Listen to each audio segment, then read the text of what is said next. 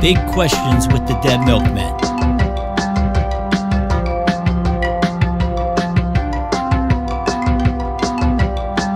Well, first of all, happy birthday to Dave Blood. Happy birthday, Dave Blood. And also Keith you're from watching the this on a Prodigy. different day. Would have been his birthday today, too. Who did? Keith from the Prodigy. Would have been his birthday, too, which is really disturbing. But yeah, but happy birthday, Dave Blood. And to the other guy. This week's question is if you could introduce a serial killer to someone you can't stand, who would it be? Is that how I worded it? Or basically that. You said you were talking to your sister. Were you talking to your sister yesterday? It wasn't yesterday, but yeah, we were just like having a conversation and like we were talking about stuff, and I think, you know, she said pretty much that. And I found it hard to answer, but I finally chose Ed Gein. I went with a mainstream guy. And I'm not proud of my reasons, but I guess because he did a lot of art with the people's skin, and I think that's horrible and disgusting, but kind of interesting too. And that he did something productive with something horrible. Was he the guy who dressed like a clown? No, that's John Wayne Gacy. How are you guys in a punk rock band? You guys are okay. First of all, 5-yard penalty on Ed Gein. Ed Gein was not a serial killer. Ed Gein killed 2 old women. He dug up a lot of bodies. He may have killed his brother. And so just saying, okay, exact words, Marcia, exact words. Well, I knew, Charles Manson's out. We talked about Richard Speck was out because he just was like a mass murderer. That's the scariest book I've ever read in my life. Yep. And as we established earlier, the board of directors of Union Carbine, we can't count them for killing all those people in Beaufort. That was a mass murder. Yeah. And, Ed Gein is like, the movie Psycho is based on him, and I believe Silence of the Lambs, Texas Chainsaw Massacre. And yeah, it is interesting that a lot of the skulls and flesh that he used was from bodies that he dug up, like mostly freshly buried. I guess he's trying to replicate his mom or something. You like to wear flesh as clothing. Here, this is, folks, if you've just tuned in, we've strayed into an area of my expertise. I know a lot about serial killers, and the best thing, if you know a lot about serial killers, it will keep hipsters from talking to you at parties. All the things that hipsters hate are the things I love. They hate Halloween, serial killers, and nudity. And if somebody starts coming up to you and starts talking about their old-timey baseball outfit, and how they like to play, just start talking about serial killers. So I'm going to be annoying and jump in on a lot of stuff, but this is an area I know a lot about. I actually, sitting a few feet behind me is a lot of murderabilia. I own a lot of serial killer things. I got rid of it recently, but I had these true crime trading cards, and it definitely did get me laid at some point, like 20 some years ago, that I had that box set. So I'm sorry, that was a little TMI. Well, wait, why would you introduce Ed Gein though to somebody you didn't like? Because Ed Gein seems. Well, honestly, excuse me, this is gonna sound weird, but I can't think of anybody that I would want anything like that to happen to. So it's kind of. Well, they're already dead when Ed Gein gets to them. That was another safety that I felt, was like that most of the people were already dead. Not that makes it any less disgusting, but morally, I guess I don't know, who might have judged morals? Somebody once asked me if there was sex like after death, and I said, well, if Ed Gein gets a hold of you, yeah, sure. I can. My runners up were Gary Heidnick, and I thought about Albert Fish, but I definitely don't want any kids to be harmed, because I think that's all he was going for. Unless you want to take the question to the, introduce you to Albert Fish so you can have cocktails with him somewhere and you're safe, because he's gonna not go after you, an adult male. If you're going worst to the worst, though, Albert Fish is up there. He shorted out the electric chair. We will not provide links. For those of you who don't follow this stuff, Albert Fish liked to stick pins in his body, and they electrocuted him, and that had an interesting effect on the electric chair. All 3 times. Yeah. All right. So that was my answer. Okay, so my answer. I really am not an expert in this area at all, but I did do some research.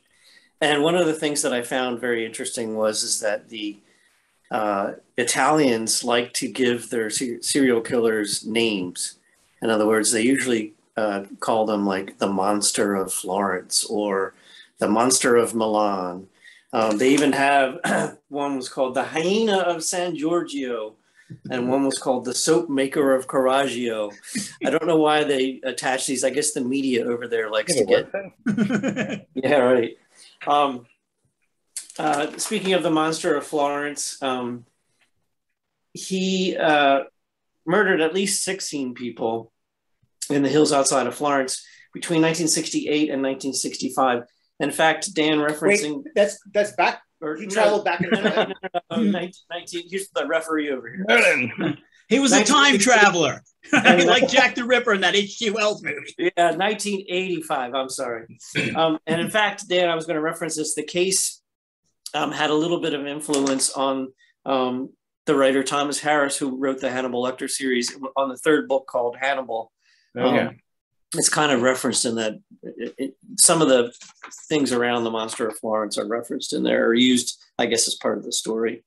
Another Italian killer was called Cesare Servati, and he was known as the Landru of the Tiber. And I didn't really know what that was all about. He killed at least 3 women. Wow. Landru actually comes from a French serial killer named Henri Désiré Landru. He was charged and found guilty of 11 murders. This is really early in the last century. Sometimes he was known as the Bluebeard of Gambay. And interestingly enough, Ronnie, you said you had some collections of things. His head, he was sentenced and executed by guillotine. And his head disappeared from the grave. And somehow it's apparently on display in the Museum of Death in Los Angeles. I don't know, Rodney, have you ever been to that museum? No, the museum. That actually, I think the Museum of Death is, unfortunately, we were right across from it once. I wanted to visit. It's been shut down for a while. The one thing I do want to see, I want to see the 100-year-old dead code clown violation in L.A. There's a 100-year-old dead clown I want to check out there. He's next to a car wash. But other than that, they supposedly have his head on display there. There's a picture of it, which you'll see on the screen very shortly. And as an aside, the Museum of Death, Rodney, they apparently have a fashion contest every year, holds a Black Dahlia lookalike competition, where contestants have to dress as both pre and post-mortem Dahlia. I understand that Ronald Reagan killed the Black Dahlia. Yeah, I've heard that story somewhere. I thought somebody was going to go, say what? But no, nobody did. We'll provide a link. Anyway, so that's my answer. Basically, I looked into the large collection of Italian serial killers, which there's a list of them on Wikipedia, which we'll provide a link to. Did they only kill other Italians? They were within the country of Italy. So I'm married to an Italian. I sleep with one eye open. I am. Why is it the Italians get these cool nicknames like the Monster of Naples and and then Germans are always the vampire of. It's the vampire of Dusseldorf, the vampire of Berlin. It's like, come on, Germans, kick up the imagination. So I'm glad. Also, both Hillside Stranglers were Italian Americans, so it's good to see them breaking that glass ceiling. This is what happens when you change people's names at Ellis Island. All right, they're just gonna murder you. Okay, is it me? I think it is. Okay, so there's no place to escape to. This is the last big question on the left. Rise from your graves. That's when the cannibalism started. Oh shit! Hello, I'm Ben Kissel, here with Marcus Parks and the always entertaining Henri Zebrowski. All right, there you go, folks. We've turned into the last podcast on the left because everything eventually becomes true crime. So where are we? Okay, so I decided I'm going with the worst of the worst. I thought when I got the question, I thought just pick the most miserable son of a bitches on the planet. And I'm going to go with Leonard Lake and Charles Ng. In the early 80s in south of San Francisco, sort of Sacramento area, these guys, what they were basically convicted of was murdering 3 women, which doesn't sound like a lot. They got them for 7 men and 2 babies. And they think there may be as many as 25 people. When they dug up their land, they found 45 pounds worth of bones. These guys were just the absolute biggest. So they kidnapped 2 families. They would kidnap the wife, the husband, and a baby, and then off the husband and use the baby to make the wife do things. And they filmed this. They filmed 3 women. The 3 women we definitely know they killed. They filmed it, and it is horrendous to watch. They're the absolute scum. The reason they got caught was because they broke a vice, torturing a table vice, torturing a victim. And then Charles Ng, who was a kleptomaniac, he was the kleptomaniac of the pair. He tried to shoplift a vice, throw it into the back of Leonard Lake's car, and then like run off. And then they took a look at Leonard Lake's car, and then they were like, "Oh well, yeah, you got this vice back here. So, oh, by the way, your license plate, this matches a car that was taken from someone who's missing." This woman had been looking for her missing brother. So this is where all the male murders came from. Leonard Lake would murder men just to assume their own identity. He did this to his own brother. He killed his own brother just so he could get like his brother's social security tax masquerade out. He did it to a lot of like military personnel. He off them. He was also the taking of the women. He was obsessed with the book, The Collector. By the way, if you ever see Terrence Stamp, The King of Men, is in the film The Collector. So you should definitely see that. Also read the book. He had this thing called Project Miranda after the women in The Collector, where all he planned to do was to kidnap women, keep them in a bunker, and make them into sex slaves. It is scary as hell when you see he did it at least 3 times. The footage is very, very frightening. These guys are the absolute pond scum. For Charles Ng, as far as the babies go, Charles Ng had little cartoons that he drew of him like slapping the babies around and cooking them. These guys are the lowest of the low. I mean, up, down there with the Hillside Stranglers, down there with the Moors murders. At first I thought, go with Britain. Britain always has Peter Sutcliffe. Like I say, you've got the Moors murderers, you've got Dennis Nielsen. The British really excel in that. Hey, we'll go all the way back to Jack the Ripper. But I thought just pick the most disgusting 2 and talk about them. And anybody that's watching this is into true crime, we'll go look that out. And anybody who's a hipster has left by this point because this is kryptonite to them. So yeah, if you we'll put up links, but be careful when you look at this stuff, because these 2 are. I was talking to Vienna, who is also obviously quite knowledgeable about serial killers as well. And I'm not going to show anything from my collection because every time I talk about it, I get about a dozen death threats. But she's very knowledgeable as well. And another thing, we don't think these people are cool. There's a point when you're in your 20s where it's kind of like, now we're just kind of horrified by it, but fascinated by the horror. My wife falls asleep to these sort of true crime things playing in the background, and I get them through osmosis. But yeah, Leonard Lake and Charles Ng. Leonard Lake is dead. He took he had a cyanide tablet sewn into his clothing, and he took it after they busted him. And Leonard Lake went on the run. Eventually, they caught him. Charles Ng. They caught Charles Ng, the most expensive trial in California history. A real son of a bitch. He kept trying to delay it. So yeah, if you're looking for 2 absolute bottom of the barrel bastards, Leonard Lake and Charles Ng, and those are my 2. And I'll field any questions that you guys have about any serial killer. It doesn't have to be that. Oh, see, and look, I'm Ben Kissel because I got the light here. Oh, I thought it said Ute. And away, Henri Zebrowski doing a Spring Heel Jack impersonation. All right, sorry.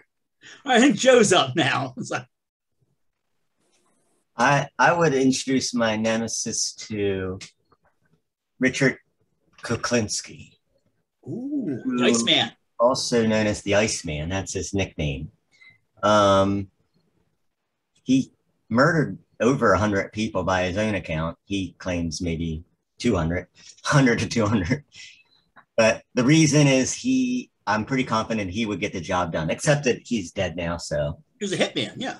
But he wasn't just a hitman. He murdered for his own purposes too. He was a criminal, and he also purportedly murdered just because he got angry with people. And it's debatable whether somebody who's a contract killer is a serial killer, but I think that he is a serial killer, and he had an interesting psychology because he lived a double life successfully until he was caught. His family knew nothing of his business, and he was a very good father, according to his daughter. And yeah, he loved his children and he loved his wife. He himself had a terrible upbringing. He was beaten by both his father and his mother. And maybe that's partly why he turned out to be the way he was. But he paid the bills, Well, Kuklinski's parents would beat him with a loaf of bread inside a sack, but on his birthday, they beat him with cake. Supposedly his mother beat him so roughly that she broke broom handles on him, but and for no reason except that he didn't finish his task early enough. But the first murder he did, he killed somebody because he had an argument with him. He was angry. I don't think he meant to kill him, but he just killed him. Not with a gun or anything. He just whacked him. And then he felt sad for a couple of days, he said, and there's interviews with him. There's documentaries on HBO where they interview him. But he eventually lost the sadness and felt a great power, and he liked killing. And that became his profession. He killed for money. So if you had like a few grand, maybe $500,000, he would kill somebody for it until he got caught. And he got caught, I think part of the reason he got caught was he froze one of his victims, and the victim was 2 years later, since he was still frozen. He unfortunately froze part of the evidence of the killing with it, and the fact that he was killed, and he matched well, you'll see it if you watch the HBO documentaries about him. But that's who I chose, Richard Kuklinski. In the HBO documentary, Kuklinski has this tick that he does when he would get angry at somebody and get ready to kill them. And he starts getting angry at the guy interviewing him, and you can see that little tick. And it's like that. He said later on, he was getting ready to kill the guy interviewing him. He also killed a man once by taking him down to like a little cave type thing, cutting him up and leaving him there for the rats to eat, and setting up a TV camera, like one of those early video cameras, and he had a monitor set back so he could just kind of check in and watch this. Yeah, he didn't always use guns. He used knives and cyanide and all kinds of methods. Yeah. So he was creative. He had a serial killer buddy who drove an ice cream truck. He claims he killed Jimmy Hoffa, but FBI doesn't believe him for some reason. Jimmy Hoffa tripped in the bathtub. Yes. What did his family think he did? Oh yeah. That's a good question for his family, I guess. They thought he was a businessman, and a really good one.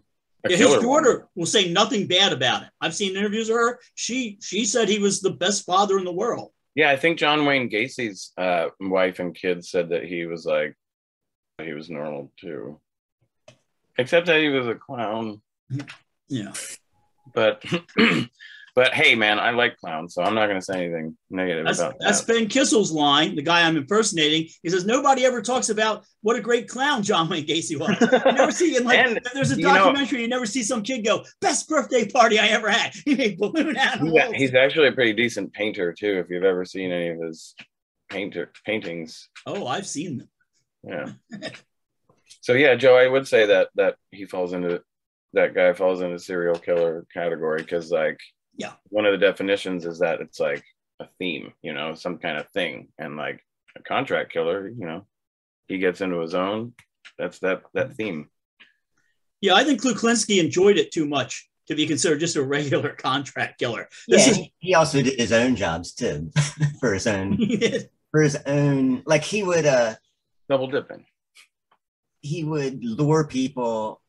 You know, I have a whole van. I have all these blank videotapes, and for a really low amount of money, you can come get them and then kill them. There's no videotapes, but here, I'll take your money and you're dead.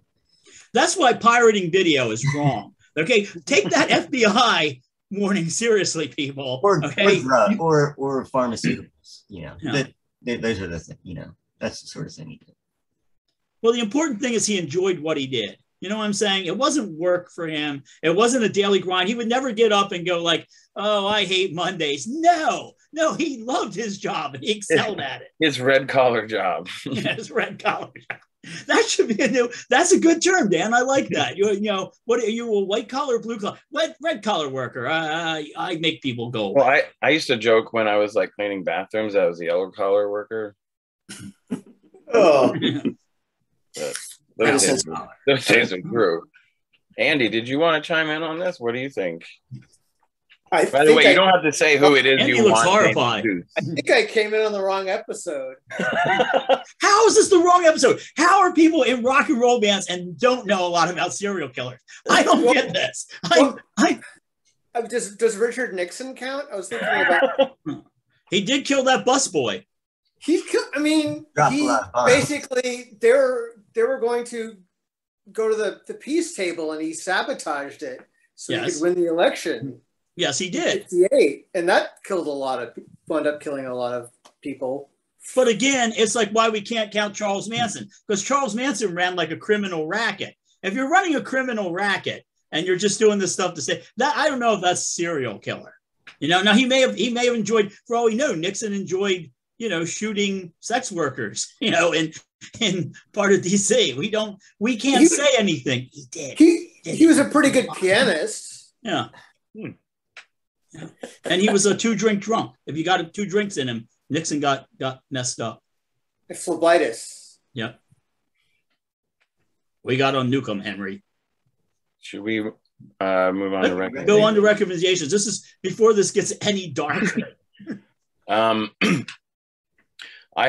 would like to do a somewhat shameless self-promotion, but also relevant to Dave Blood's birthday, because a couple of years ago I recorded I woke up early in the morning and I just immediately started recording into the voice recorder on my phone, like a dream I just had. And then I put like a little bit of music under it, but it's about like hanging out with Dave Blood in my dream, and we'll put a link up. Yeah, that's good. I remember that. Thanks. I'm going to recommend my friend Sonia Harris's Etsy website. She is a graphic designer, artist, and if you go to swearingpattern.com, it'll take you to her storefront. She makes these really great designs with curse words in them. It's kind of therapy for her, and she's had a lot of health issues over the last years, and this has gotten her through a lot of pain and so forth. You can see some really cool mugs and mandalas, even throw pillows and clothes and t-shirts, and even like van style slip-on shoes. In fact, I think maybe I got one of her mugs once. Yeah, Dan, I think you have one of her mugs. And I got to say, it was probably a good couple months before I saw the secret word in it. Yeah. But that was a few years ago, and I use that mug almost every day. And I never told you this, Dean, but one time I was washing it like a week after you gave it to me, and it chipped on the sink. And it's been like that the entire time, and I use it literally 5 times a week. Great. Yeah. I didn't mean to steal your thunder in the recommendation. Sorry. No, that's all right. It's great. She's having a problem. She had a problem recently on Instagram. Some trolls decided to keep reporting her site for using the word swearing pattern for some reason. And she's gotten into trouble with the Instagram people, but apparently it's being straightened out. But anyway, it's really affected her sales at her site, and this is what's keeping her afloat since she's had all this, health issues and so forth. It's how she makes her living. So if anybody wants to go over and get a coffee mug that says tits on it, go ahead and do it. All right, bye. Half the Dead Milkmen love it. Yeah, this is why, and take my money. I've seen this stuff. It's fantastic. This is why we need a Richard Kuklinski to hunt down the people who reported her. You know what I mean? Where are these people? Okay, so normally I do 2 recommendations, one for your ears, one for your eyes. This week I'm actually going to recommend, 2 movies. So I'm not even going to mention the new Xenias album, Unearthed, which is freaking incredible. We're probably not even going to put up the cover of the new Xenias album, Unearthed, which is really incredible. I'm going to stick with 2 movies. The first movie is from 2017. Excuse me, it's another one of these weeks where I'm choking on something. This is an excuse to drink beer. The first movie is called, from 2017, I Don't Feel at Home in This World Anymore. If you watch the show, you know that anything that has to do with Blue Ruin or with Green Room, we respect that the way we respect the movie The Warriors. Those films are great. The guy who wrote and directed this he stars in Blue Ruin, and he appears in Green Room. And this movie is incredible. Imagine Death Wish, but imagine if Death Wish was on a smaller scale. Somebody who just gets tired of getting ripped off, and that's what this is. There's a woman who gets tired of just people being mean to her, being jerks. Finally, somebody breaks into her house, and they take her laptop and some silverware, and she kind of snaps, and she snaps in the coolest possible way. See this movie, it's generated 2 great lines, which I use all the time, which is one is, I threw it that hard, and the other one is, that's not your lawn, tiger. Excuse me. The second movie is from 2020, and it's called Freaky, and it was originally called Freaky Friday the 13th. Folks, if you haven't got a good teen body swap comedy lately, if you haven't seen one of those, it's your chance again. There used to be things like Freaky Friday and 18 Again, where teenagers would swap bodies. And a young teenage girl swaps bodies with a serial killer. And the serial killer is played by Vince Vaughn. And part of the joy of this movie is watching Vince Vaughn act like a teenage girl. He's like running like this. And and the teenage girl, of course, is now a serial killer. And I thought that was going to be the best part. But no, the best part is Vince Vaughn inhabited by a teenage girl. So I'm going to cough my way out. And those are my recommendations. I would like to recommend a Netflix movie. It's a documentary called Bob Ross, Happy Accidents, Betrayal, and Greed. It's about the painter Bob Ross. It's a heartwarming story in a way, but there's also a dark underbelly to the tale. That's where the betrayal and greed come in. And that's all I'll say about it. It's on Netflix. Does he team up with Richard Kuklinski to get some revenge? Going to paint some happy clouds over top of the decaying bodies. Yeah. I think Ed Gein had a little more of an angle on that. That could have been a whole separate episode. Who was the most artistic serial killer? Because I'll go with Nielsen, because when Nielsen cut that one guy's head off, the guy did have cut on the dotted line. And I learned that fact from Joe. Okay. Thanks, everyone. Yeah, thank you. It's real. It's finally here. Okay, goodbye, everybody. Goodbye. Good night, Frosty. Everybody. Good night.